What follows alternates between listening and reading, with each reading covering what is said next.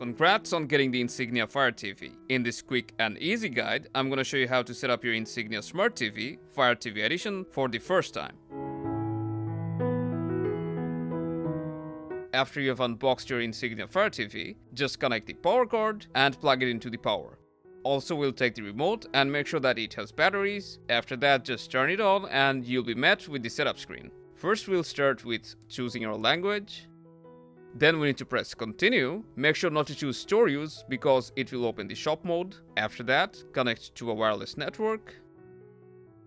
Then your TV will check for updates and download the latest software. This might take a few minutes to complete, so be patient. After the update, it will ask you to select your experience, which basically means that you need to log in with your Amazon account to get the full access to all the features. And if you don't want to log in with Amazon, then your experience will be limited. So we'll go ahead and log in with your Amazon account. If you don't have an account yet, you can create it right from here by selecting create a free account. So let's go ahead and log in. You can either use your phone or go to a website. And if you want to use your remote, then just press the option button on your remote, which is here, and sign in manually.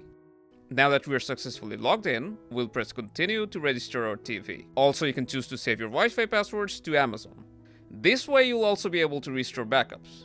Now you can choose your streaming services that will be downloaded after we are done setting our TV up. You can also skip it if you want by tapping on no thanks. So let's select the apps that we want to install and then press the play pause button to continue. Then press OK on finish. Choose whether you want to enable parental controls or not.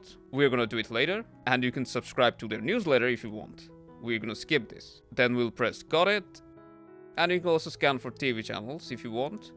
And after that, you just need to log into your profile, and our setup process is successfully complete. Now from the get-go, if you want to get a better picture quality, then make sure to watch our video about best picture settings for your Insignia Fire TV. Now you can start enjoying all the cool features that your Insignia Fire TV has to offer. Let us know your feedback and I'll see you soon.